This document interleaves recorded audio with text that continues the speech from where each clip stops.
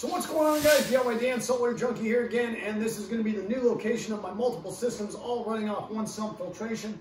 This system used to be in another part of the house. I had this 210 229s underneath it, and I had the plumbing running through the wall into our office or den. My wife is working from home now, so that sump could get pretty noisy and was being distracting to her while she was at work. So that was another reason we decided to move it over into this entertainment nook. This entertainment nook is just barely over 14 feet wide. My 210 is 72.5 inches wide, just over 6 foot. The 275s are just over 4 foot, 48.5 inches wide. They barely fit in this nook. That's what we decided to do. This first video is going to be an overview of kind of where I'm at so far, some of the equipment I'm going to use, what I'm reusing from the old system, what I learned about the old system, and improving from the old system to put into this one, and some of the setbacks that I've encountered so far. So let's get to it. So the first thing I'm going to go over is what I'm actually planning on putting in these aquariums. I do have eels that I really like, so they're going to go into one of the 75s. I'm going to have my main aggressive community tank in the 210. And this 75, I'm actually planning on putting a partition or possibly 2 partitions in this aquarium to separate it into 3 isolated areas. The reason for that is to allow me to have more variety with what I can actually put in this system. A lot of times with saltwater, you get fish that just don't get along. So you bought it, you put it in here, he's getting beat up or he's beating up on somebody else, and you have nowhere to put it. This is going to allow me to have some of those isolated areas to either move fish around if I need to. I also, back in the day when I first got started in the hobby, bought a carpet anemone. Thought it was the coolest thing. I still do. I really miss my carpet anemone. I had him in my community tank, and I slowly had fish disappearing, couldn't figure it out until I saw that carpet anemone poop out the skeleton of my bicolor angel at the time, I believe. So by separating this one out, it's just going to give me a lot of more variety and some options if something's not going right in one of the main tanks that I have. So I really didn't have any major problems besides the noise level with the multiple systems all running off the sump filtration behind the wall. One of the benefits to having that sump behind the wall is everything was very accessible, very easy to get to for maintenance purposes. That is one of the main things that I lost when going with my filtration back underneath the aquariums. However, I did put these aquariums pretty high. Now this is about the same height that my 210 was at. And it's still got a pretty decent area as far as being able to get in underneath the stand. But the 275s, I wanted to make these nice and tall so I have plenty of access and I'm not going to be smacking my head getting in there to maintain anything. So I did have another 75 for my eel in the office that did also run off that sump filtration. However, I had drilled the holes in the main display and they came off the side of the aquarium. Obviously that was not going to work because of my tight tolerances with the way this system is. So I ended up going to Petco online and they had their basically 50% off sale on their aquariums. So I ended up buying 275s and 260s that I was going to use for the sump underneath this system. I had problems with both of those equations. Those 60-gallon aquariums were a perfect size sump. They were low profile, which would leave you plenty of room to access and do maintenance on them. They have a large surface area as far as being 18 inches wide, 4 feet long, so they would handle plenty of take-up water in case of a power loss on these 3 main displays. However, there is a problem. I would not be able to get one of those 60-gallon sumps out from underneath this stand without completely disassembling one of my main displays and the stand, move it out, and pull it out through one of the sides here. There's too many times where I decide I need to upgrade something or mess with one of my sumps, change the design of it, and in order to do that, to have to take one of the main displays down just wasn't an option.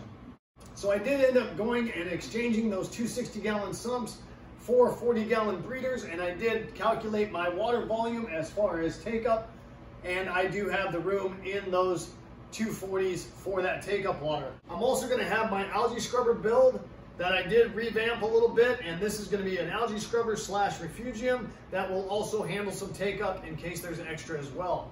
Now, the 2 75-gallon aquariums that I got from Petco that were going to be my 2 main displays, I did test those to see if they were tempered, and the front and back of the aquariums and the base were all tempered on both of those aquariums. So that left me no option as far as that goes. So they did take those back. I gave them my reason and they took them back without a problem. That being said, I ended up going to Ocean Floor in Phoenix, Arizona. Those are pretty good guys over there, and I do get a lot of my stuff through them. I bought two 75s from them. They were obviously a lot more money, but they were pre-drilled, and that did eliminate some of my headache from having to go ahead and drill and provide overflows for those. They are already in the tanks. That leads me to my second setback as far as this system goes, guys. I did not give these aquariums a thorough checking before leaving the store.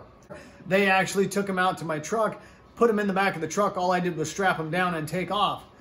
So when I actually got home, I just put them in another part of my house, then finished my aquarium stands, building them and painting them. I went to put them up on the stand, and there was this piece of packing tape left on this aquarium. I went to pull that off, and look what I found.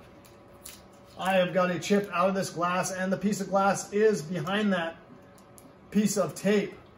So I actually purchased these tanks on a Friday night. I didn't realize this happened till Saturday at about 6 o'clock in the evening. As soon as I saw that, I did call the Ocean Floor, talk to their manager. He had me send some pictures of this to his email. He said he was gonna talk to the person that loaded them, and then we would see what's gonna happen from there. He is being pretty cool about it. I think it's not gonna be a problem getting me an exchange, but again, you can see their aspect of it. They're thinking I did it. I know I didn't do it. So let this be a valuable lesson to you. I actually knew better, and I just spaced it this time, is make sure you give your tanks a thorough looking over before leaving the store that you're buying them from. So this video is already running pretty long, guys, so I'm quickly gonna do an overview of how I plan on setting up the actual filtration.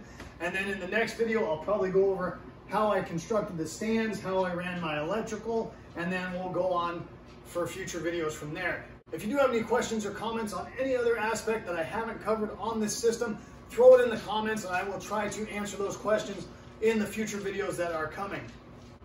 So I'm going to have the drains coming from all three of these main displays down into two Reef Mat 1200 filters.